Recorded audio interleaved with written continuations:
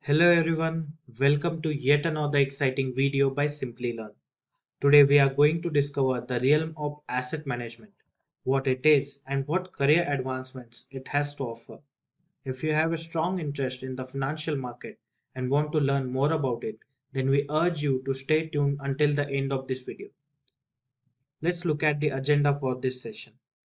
We are going to begin this session with an introduction to asset management, what it is and how it works. After that, we'll delve over details about career opportunities in the field of asset management. I think I have made myself clear with the agenda. So without wasting any time, let's get started with the first topic. What is asset management? Asset management is about managing clients' investments and providing them with the strategies and expertise that would allow them to achieve their goals and secure their financial future. Simply put, asset management within the world of banking and finance is all about managing and investing large sums of money on behalf of their client in order to get a positive return over the long period of time. In other words, asset management is a financial industry that uses money to make more money. Clients that contact these asset management firms have large income that, if left alone, will depreciate in value. And to refrain that from happening, asset management businesses provide these clients with expertise across a wide range of asset classes depending on their investment portfolio. This investment portfolio is nothing more than the information and what the customer expects in the long term, how much risk he is willing to take, and so on. Now let's look at the client classes of these asset management firms. The asset management clientele is segregated into two parts. The first one is individual client and second one is financial institution. Individual clients are people with huge amount of money, whereas institutional clients are insurance companies, government entities, charities, or even corporate pension funds. Asset management companies offer expertise across a wide spectrum of asset classes such as stocks, bonds, commodities, real estate, private equity, etc. Moreover, these large corporations have branches all over the world and are able to offer geographical expertise as well. Since these companies closely follow the financial market, they can offer high quality advice and superior risk return investments. Initially, these firms study client needs, create an actionable investment portfolio, implement the investment strategy in practice, and oversee its development through the time. The portfolios focus on all segments of the financial market. They research about the small cap and large cap stocks, blue chip and dividend stocks, stocks from growth regions such as BRIC countries. There is more to this list of stocks. However, all of it depends on the risk profile of the client. The next investment sector, bonds, also have different instances, such as short maturity and long maturity bonds, corporate and government bonds. In addition to that, we have commodities, real estate, and some other alternative investment sectors, such as hedge funds or private equity. Moving forward, we'll discuss how these asset management firms actually work. We'll discover asset management's functioning with the help of an pension fund example. Now, you must be wondering what a pension fund is. Well, consider pension fund as a large pot in which employees or private companies put some amount of their salary to secure their financial future. This superannuation fund or pot provides for the expenses of employees once they retire. Let's say Apple Inc. has this scheme of pension fund, and since it has huge employee base, the amount of money going into this pension fund on a monthly basis will be huge.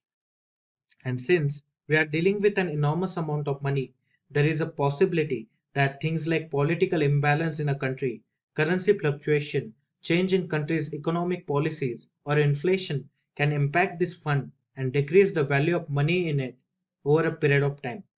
That is why these funds needs to be invested into the financial markets to refrain from loss of economy and to grow this money even further so that the employees can rely on this scheme. In addition to this pension fund example, the clients of asset management firms include insurance companies who also have a lot of money. Let's say you have bought yourself bike insurance and you pay a premium on a yearly basis for the same. However, you don't actually utilize the insurance claim throughout the year. You only take insurance to mitigate risk if any accident happens in the future. So consider thousands of people doing the same thing as you. The premiums these insurance companies going to receive is going to be quite substantial, right? So these companies will have to invest this capital to generate more money and mitigate any significant future risk, events, or catastrophes if they show up. Another large institutional customer of these asset management firms are sovereign wealth funds and non-profit charitable organizations. Sovereign wealth funds are basically large pools of money owned by governments. Charities can also have large pools of money lying around because they don't know what to do with it at the present moment. Or they might be thinking that it's not the best time to invest it into charity because of some reasons.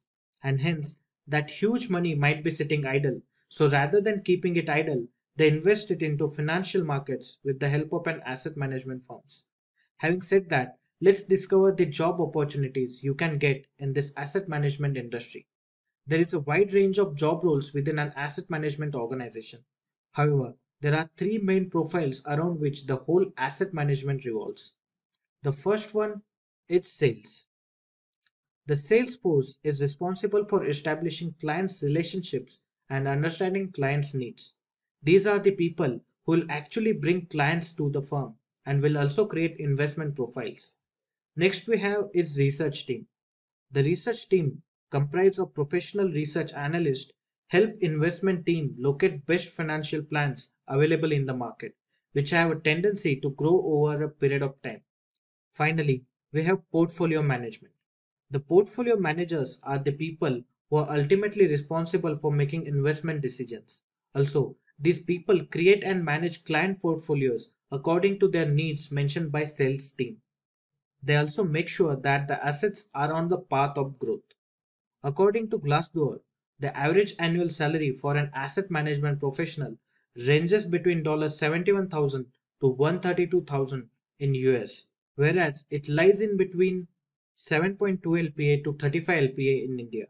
The top asset management companies across the world are BlackRock, Vanguard Group, Fidelity Investments, State Street Global Advisors, Capital Group, JP Morgan Chase, and Goldman Sachs. All of these companies hold assets worth almost $1 trillion. dollars. The world's biggest asset management firm, BlackRock, holds 84 lakh $55,000 million worth of assets. Talking about work-life balance, asset management has more flexible hours than most investment banking and consulting job roles. People do work hard, but 16 hours of work shift is very rare. Having said that, we have a small question for all of you guys. Let us know, what do you prefer, more money or peace of mind? Also, provide a small justification about the same in comment section below. That's all we have for today. I hope this video is helpful to all of you guys out there and it might help you get started with the term asset management. I wish you all the best for your journey ahead. Thank you for watching the video and stay tuned for more from Simplilearn. Hi there, if you like this video, subscribe to the Simplilearn YouTube channel and click here to watch similar videos. To nerd up and get certified, click here.